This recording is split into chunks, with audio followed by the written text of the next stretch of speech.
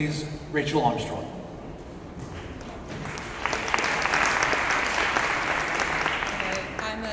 I'm an interdisciplinary practitioner, and my background spans science, arts and technology.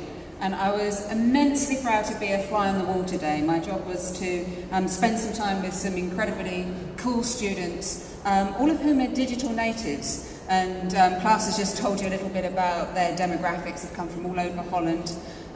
They themselves are very interdisciplinary and extremely entrepreneurial. And right from the outset of the program today, from the workshop, the students were able to socially network and identify within groups. Each of them were given an identifying band, and they were able to find like-minded or different-minded students, within their groups. And so, from their group characteristics, then they split up into these workshops.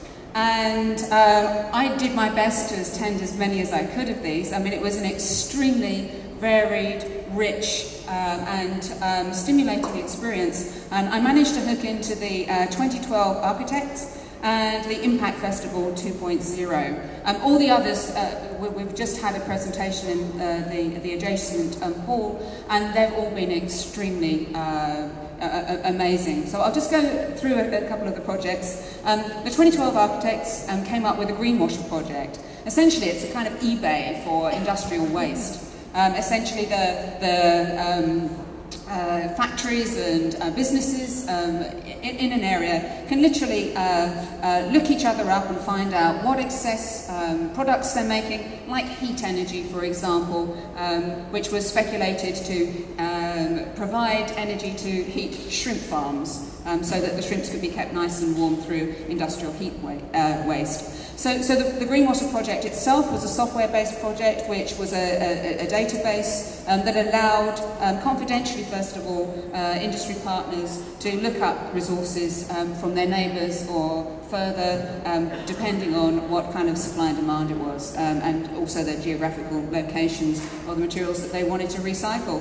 And in this particular workshop, the students broke out into specialist areas simply because of the kind of huge scope of this city with recycled organs that they were trying to create a big network of resources. So they split up into interaction design, interface aesthetics and software design. It really was a truly amazing piece of work and very inspiring and something that I think really could be taken forward commercially. The other one was the Impact Festival. There was 2 sessions about how interaction design could be enabled in the here and now, and then a more longer term projection. The one that I sat in on was the here and now, and so Impact is a 4-day festival of media, movies and music, and the idea was to increase social interaction using technologies. Essentially, these groups were actually interdisciplinary from the outset, so we had the interaction designers together with the software programmers, together with the artists, all in the same group, first of all.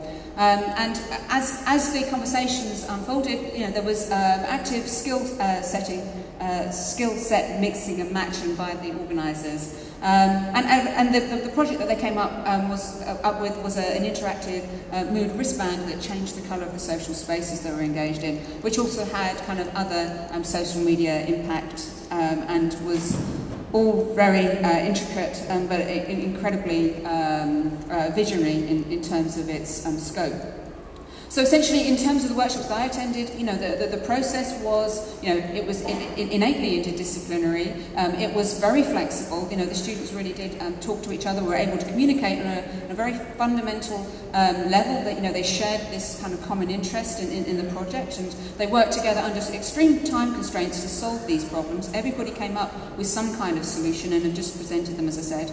And the conversations themselves were extremely enriching, both for the participants and for the organisers. And there there was a great knowledge transfer of idea, skills and concepts with very innovative and provocative outcomes. And so for everyone all round, I would say, interdisciplinary collaboration, is an amazing resource to have, within the context of a project, and the tool skills that you might need to resource it with, and that you're able to kind of think across multiple platforms to find these solutions, which results in wide varieties of outcomes and very innovative and original solutions. So I'd commend all the top 100 today, amazing students, and it was absolutely fabulous to be a fly on the wall. Thank you.